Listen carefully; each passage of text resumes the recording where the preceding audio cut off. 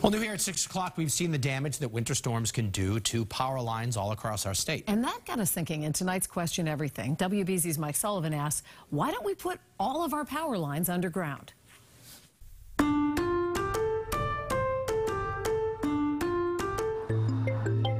To a neighborhood, they are as present as the roads, as visible too.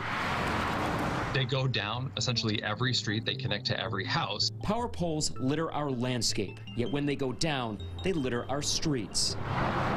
They leave communities in the dark. I think everybody thinks that there is an easy button for how to run infrastructure. Just put all the poles underground, right?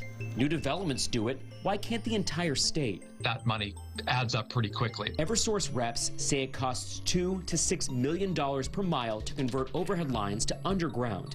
With 11,000 miles of line, in 2021, it would cost $22 to $66 billion to convert Eversource's lines. Former Governor Deval Patrick once estimated the cost at $1 trillion to convert all the lines in the state. You could potentially be talking about digging up every sidewalk, at least on one side of this, through every municipality. Chris McKinnon is a rep for Eversource. When a tree falls onto a line, we can see exactly where that tree fell, what the damage was, and start making the repair immediately. Underground lines involve a bit of guess and check digging to find the problem. We'd have to say, okay, what are the benefits? The process isn't as simple as taking everything up here, digging a hole, and putting it all on the ground. So we actually have to build out infrastructure underground to house all of that equipment as well. Depending on where you live, that can mean trouble.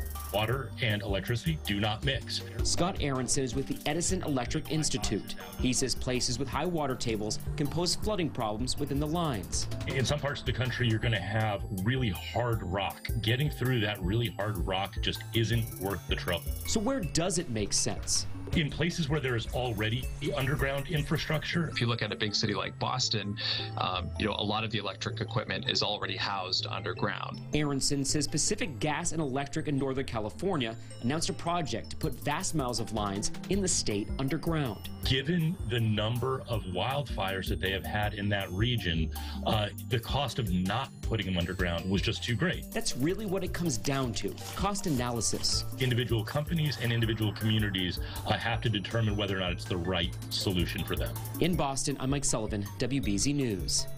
Well, it's an interesting question. It And is. as soon as you hear the price tag, you go, well, maybe not. Right, but in some cases, the price of not doing it is also so high, the debate Absolutely. continues. No question. If you have a question you would like us to answer, you can always email us, questioneverything@cbsboston.com, or you can tweet us with the hashtag WBZ Question Everything.